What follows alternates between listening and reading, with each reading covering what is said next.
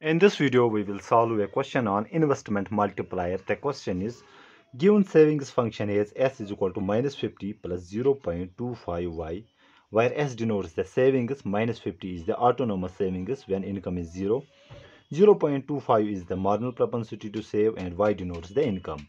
If investment in an economy increases by $250, we need to find out the increase in the national income. The options are given. We need to find out the correct option. Okay.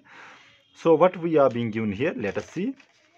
We are being given the savings function s is equal to minus 50 plus 0.25y. Okay.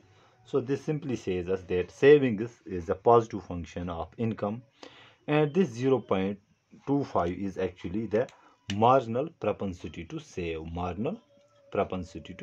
How much we save when there is 1 unit increase in the income. To find out the change in income due to the change in investment by $250, we use the multiplier here. That means investment multiplier is given by, that is, change in income upon change in investment, and it is equal to 1 upon 1 minus the marginal propensity to consume. Okay, we also know the property that MPC, that means marginal propensity to consume plus marginal propensity to save, is equal to 1. Okay, MPS is being given as a 0.4, so we can write MPC plus 0.25, it is being given us, is equal to 1.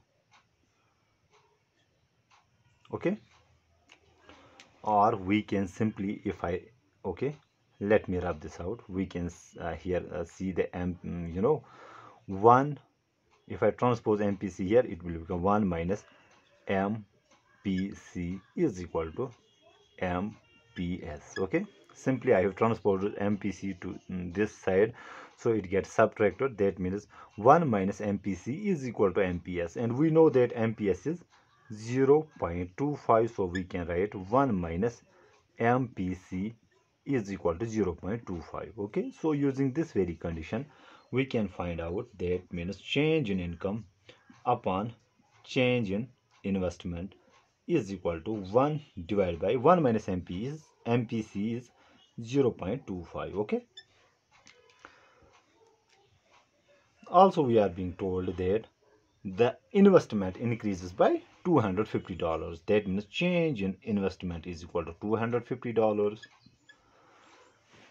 which implies our change in income upon change in investment, which is 250. So let's write it here. 250 is equal to 1 upon 0.25. It comes out to be 0.1 upon 0.25 is actually 1 upon quarter, which comes out to be 4. Okay, you can see, which implies our change in income will be equal to 4 times 250, which comes out to be that the change in income will be equal to $1,000. Okay, so that means with the increase in investment by $250, the national income will increase by $1,000. That means the correct option should be C option.